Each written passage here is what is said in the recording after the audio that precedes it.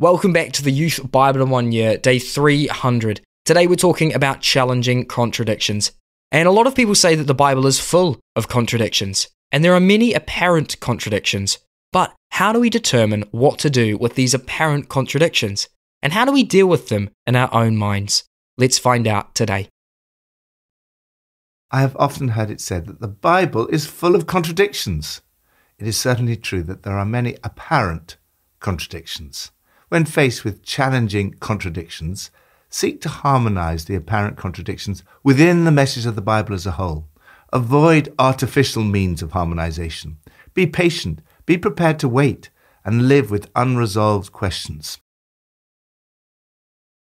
From Proverbs 26. Do not answer fools according to their folly, or you will be like them yourself. Answer fools according to their folly, or they will be wise in their own eyes. Do you see a person wise in their own eyes? There is more hope for a fool than for them. To answer or not to answer. The words fool, foolish, folly occur 96 times in the book of Proverbs. The fool is the opposite of the wise person commended by the writer of Proverbs. He says, "Do not answer fools according to their folly, or you will be like them yourselves. Answer fools according to their folly, or they will be wise in their own eyes." This couldn't be a clearer apparent contradiction. If the two verses appeared in different sections of the Bible, it would be hailed as an obvious contradiction. However, the fact that they appear right after each other suggests that in the author's eyes, there is no actual contradiction. Criticism can often be extremely helpful, and we can learn from it. However, sometimes criticism comes from ignorance, from fools. How do we respond? There's a tension. On the one hand, we do not want to reply because, in a sense, it's descending to the level of the critic, the fool. On the other hand, we want to reply because otherwise the critic may feel that they're right and they will be wise in their own eyes. It may well be that the writer of Proverbs is using the dilemma to make a humorous point, that when it comes to talking with fools, whether you respond or stay silent, you can't win. It's very tempting to think that the fool is someone else and not me. If we think this, then we are wise in our own eyes. Do you see a person wise in their own eyes? There's more hope for fools than for them. This is the sting in the tail. After making us smile by showing how silly fools can be, we're reminded that when we think we are wise, we're even worse off than a fool. Lord, preserve me from being wise in my own eyes. Give me wisdom in all my decisions and how I answer my critics. New Testament, from Titus 2. You, however, must teach what is appropriate to sound doctrine. Teach the men to be temperate, worthy of respect, self-controlled, and sound in faith, in love and in endurance. Likewise, teach the older women to be reverent in the way they live, not to be slanderers or addicted to much wine, but to teach what is good. Then they can urge the younger women to love their husbands and children, to be self-controlled and pure, to be kind, so that no one will malign the word of God. In everything, set them an example by doing what is good. In your teaching, show integrity, seriousness, and soundness of speech that cannot be condemned, so that those who oppose you may be ashamed because they have nothing bad to say about us. In every way, make the teaching about God our Saviour attractive. For the grace of God has appeared that offers salvation to all people. It teaches us to say no to ungodliness and worldly passions, and to live self-controlled, upright, and godly lives in this present age, while we wait for the blessed hope, the appearing of the glory of our great God and Saviour, Jesus Christ. Boring or attractive? If Christianity is to be credible and attractive to the world, Christians must live authentic and attractive lives. Paul writes to Titus that in every way we should make the teaching about God our Saviour attractive. The instructions he gives about teaching women to be reverent, self-controlled, pure, kind, and so on, are so that no one will malign the word of God. Similarly, the instructions he gives to Titus about self-control, integrity, and so on, are so that They have nothing bad to say about us. However, as we read his instructions, they are the very opposite of what our 21st century culture would think is attractive. He speaks of sound doctrine, being temperate, self-controlled, sound in faith, reverent, not addicted to too much wine, virtuous and pure, living disciplined lives, showing integrity, seriousness, and soundness of speech, saying no to ungodliness and worldly passions, and living self-controlled, upright and godly lives. All this sounds very unattractive to modern ears. Yet when we actually see someone living like this, Mother Teresa or Pope Francis to name but two, it's very attractive. Our culture dislikes the idea of holiness, but when people see a holy life, they are captivated by it. True holiness is when you leave every person more alive than when you found them. As Simone Wiles put it, imaginary evil is romantic and varied. Real evil is gloomy, monotonous, barren, boring. Imaginary good is boring. Real good is always new, marvellous, intoxicating. There is something beautiful about lives of dignity and wisdom, healthy faith and love, people who are models of goodness and virtuous and pure, lives of good character, shining through action, God-filled, God-honouring lives. Jesus died for you and me to free us from a dark, rebellious life into this good, pure life, making us a people he can be proud of, energetic in goodness. Lord, help me by my life and by my love to make the teaching about you attractive. Old Testament from Habakkuk 1-3. How long, Lord, must I call for help, but you do not listen? Or cry out to you violence, but you do not save?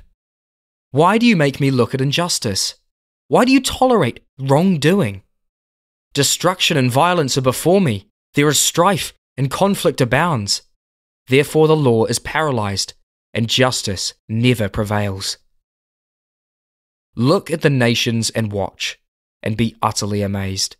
For I am going to do something in your days that you would not believe even if you were told. Though the fig tree does not bud, there are no grapes on the vines. Though the olive crop fails, and fields produce no food, though there are no shepherd in the sheepfold, and no cattle in the stalls, yet I will rejoice in the Lord. I will be joyful in God my Saviour. The sovereign Lord is my strength. He makes my feet like the feet of a deer. He enables me to tread on the heights. Faith and doubt. Are doubts, questioning and fears compatible with faith? Are you facing problems with your relationships, your marriage or lack of marriage, your family, your job, your health, your finances, or a combination of all of these? Does this make you doubt the existence of God? Should you stop believing? Many people regard faith as unquestioning. They think faith and doubt are opposites. In fact, faith and doubt are two sides of the same coin. There is no doubt that 2 + 2 = 4. However, it does not take any faith to believe it. On the other hand, to believe that someone loves you is open to an element of doubt. To put your faith in God is similar to loving a person. There's always the possibility of doubt. Without doubt, faith would not be faith. Likewise, it's not wrong to question God within the context of faith. The book of Habakkuk starts with a man who believes yet questions. It ends with a towering expression of faith, scarcely equaled anywhere else in the Old Testament. Habakkuk looked at the world and was perplexed and fearful. He saw violence, injustice, destruction, strife and conflict. Yet the Lord did not seem to him to be doing anything about it. He saw pain and suffering and asked, "How long, O Lord? Why?" He took the problem to God and asked genuinely heartfelt questions. God replied that he was going to do something amazing, and not what Habakkuk expected. He was raising up the Babylonians. Consequently, Israel was to be overwhelmed and would go into exile. Habakkuk was perplexed. Surely God was in control of history and all-powerful. How could a pure God use the cruel and idolatrous Babylonians to punish a godly nation? God, you chose Babylonians for your judgment work. You can't be serious. You can't condone evil. Habakkuk didn't seem to get a direct answer. However, he took his puzzled complaints and problems to God and left them with him as he waited. God told him first to write down the vision.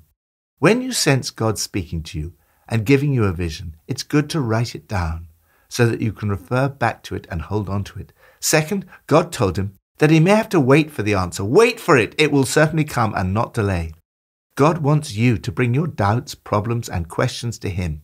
You may not always get immediate answers to all your questions. While you wait for answers, you are called to trust in God, even when you don't fully understand what he's doing.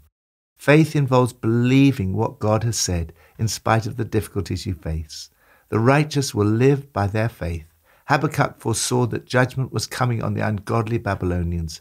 He also foresaw that one day the outlaws would be destroyed and the earth will be filled with the knowledge of the glory of God as the waters cover the sea. He foresaw the ultimate triumph of good over evil. Until that time, he resolved to stay close to God, whatever happened. Like Habakkuk, commit yourself to praise and not complaint. Resolve to take the long-term view and be patient. Resolve to rejoice, whatever the circumstances. Commit yourself to faith, even when there is no fruit. God is concerned not so much about the harvest as about your heart. Even if you can find nothing else, you can rejoice over your relationship with the Lord. Habakkuk says, I will rejoice in the Lord. I will be joyful in God, my Saviour. God made him sure-footed and light-hearted. The sovereign Lord is my strength. He makes my feet like the feet of a deer. He enables me to go on to the heights. As Joyce Meyer writes, we need to allow our difficulties to help us develop hinds feet. When we have hinds feet, we will walk and make progress through our trouble, suffering, responsibility, or whatever is trying to hold us back. Lord, help me to trust completely in you as I honestly express my doubts and questions to you, and to rejoice in you, even when I do not immediately see an answer. Pippa adds, in Habakkuk 3, verse 17 it says, though the fig tree does not bud and there are no grapes on the vines, and though the olive crop fails and the fields produce no food, though there are no sheep in the pen and no cattle in the stalls, yet I will rejoice in the Lord. I will be joyful in God my Saviour. You may feel your life is as bleak as this picture that the writer of Habakkuk paints. But he says, yet I will rejoice in the Lord. I will be joyful in God my Saviour. He's making a choice and focusing his eyes not on his circumstances, but on God who can save him. Let's pray. Lord, help me today to figure out these apparent contradictions in your word. Give me understanding today to look in your Bible and find the truth. Help me to see your love in the pages. Help me to find knowledge, to know you more. Jesus, help me today. Amen.